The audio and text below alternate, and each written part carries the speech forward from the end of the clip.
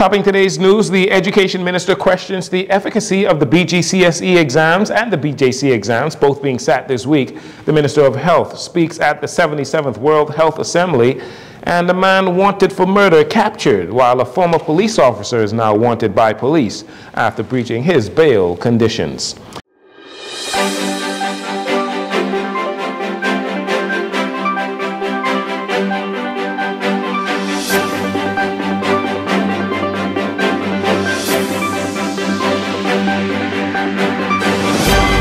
Good evening, Bahamas. I'm Jarino Saunders. This is your JCN Evening News. It's a pleasure to have you join us. National examinations are underway across the country, with students prepared to sit the BGCSE and the BJC exams this week. But Education Minister Glenys Hanna-Martin is calling into question the efficacy of those exams, saying they may not be the best system to evaluate Bahamian students. You have to see, they've been historically and traditionally I would say performance which causes some concern in the public domain.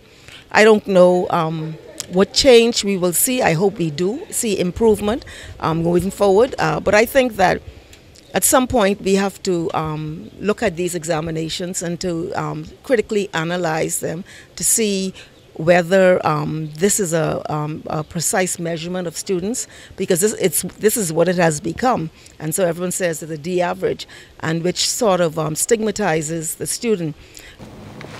Minister Hanna-Martin revealed Monday that education officials have for years seen the need to reform the standardized written and practical examinations. She believes the Bahamas should take a more progressive approach while working with the current system. I believe in the British post-colonial societies. We're the only ones doing these types of exams. Other jurisdictions do continuous evaluations and monitoring, which I think are more progressive and which allow for a more holistic assessment of students. But in the meantime, it is what it is, and we're doing our best to ensure that students prepare themselves for these exams. And then as we move forward, we will see what sort of reforms are necessary to ensure that students are properly and fully assessed in their scholastic journeys. Meanwhile, President of the Bahamas Union of Teachers, Belinda Wilson, said the union has continuously recommended a change in the country's standardized tests. Wilson is calling for immediate reform to ensure the country has an accurate evaluation of its education system. The 77th World Health Assembly brings together ministers of health from around the world to discuss critical global health challenges. Today in Geneva, Switzerland, the Minister of Health and Wellness, Dr. Michael Dowell, had 3 minutes to address the Assembly. He first spoke of the challenges the government of the Bahamas faces having to duplicate healthcare facilities on the various family islands. He said while there has been much recovery following recent natural disasters and the COVID-19 pandemic, the government recognizes the need for universal health care to protect its citizens. The mental, social, and economic fallout left in the wake of these devastating national disasters reinforce my country's commitment to WHO's agenda to promote economic recovery and revitalize healthcare delivery systems through universal healthcare coverage. Our journey towards universal healthcare coverage began a decade ago with the launch of universal primary healthcare coverage, and I am pleased to report that we are well on our way for meeting WHO's goal for universal health coverage before 2030 by way of national health insurance. Dr. Dowell spoke of major infrastructural upgrades to the Bahamas healthcare system over the past 24 months, including climate-resilient medical facilities, training for healthcare workers, and new healthcare legislation.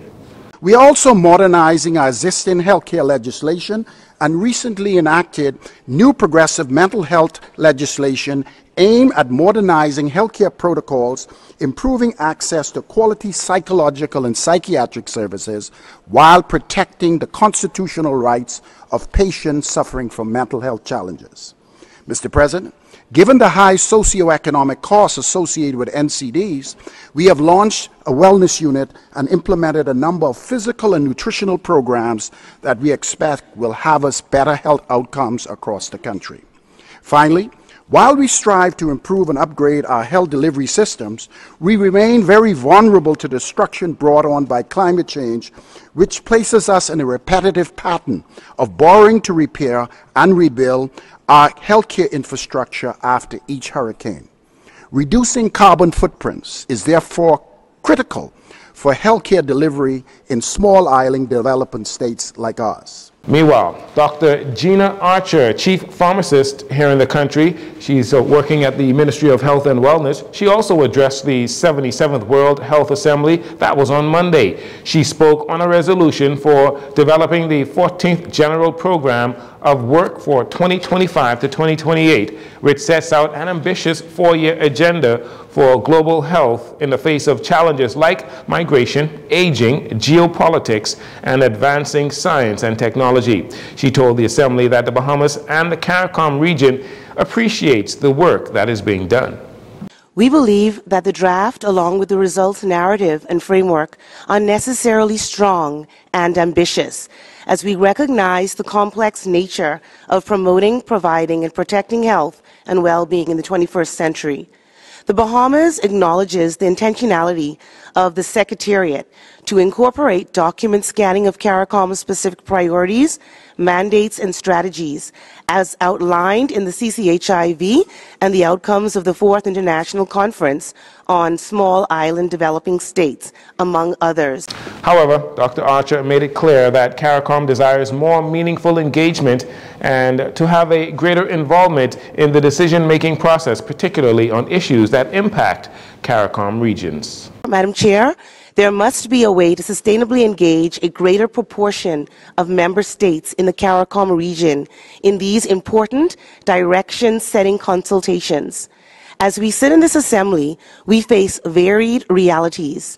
The reality is not that all member states have mission representation in Geneva, and where representation may exist for small island states, including the CARICOM community, there are often limited human resource capacities, not to mention the time zone reality, among others.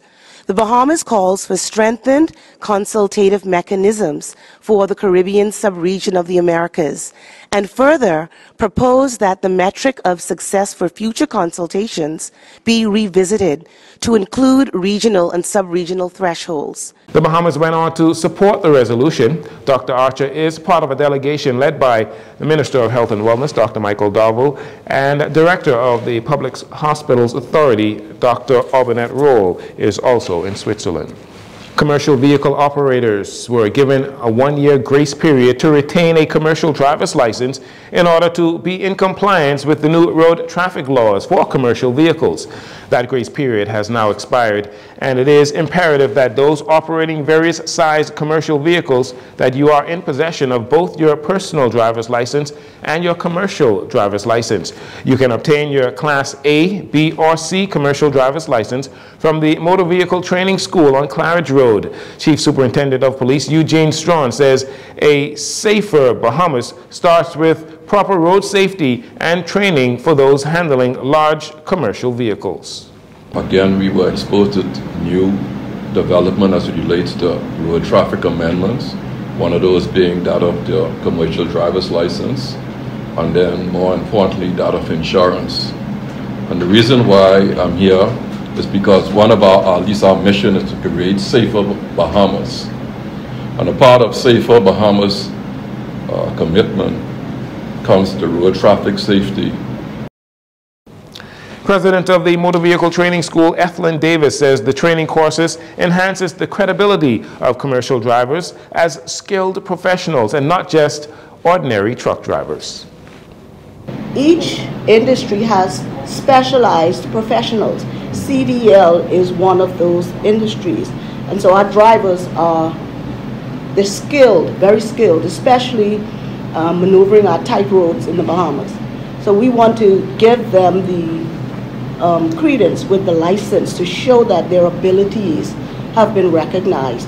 And there have been a group of underprivileged, underserved, overlooked individuals. People look at truckers as those that do not have much skill, much education in the Bahamas, because a number of them, a parent has taught them, a grandparent, an uncle, a friend, but they're very skilled individuals. And so a CDL right now allows them to have, acceptance. They can show that license to show that they are commercial drivers. Anywhere around the world, commercial drivers are well respected. Police Chief Superintendent Eugene Strawn from the Traffic Division says if you are a commercial truck driver and you are pulled over without your commercial driver's license, even if you have your personal license, you will still face a $250 traffic fine. We'll take a break here. We'll be right back after these commercials.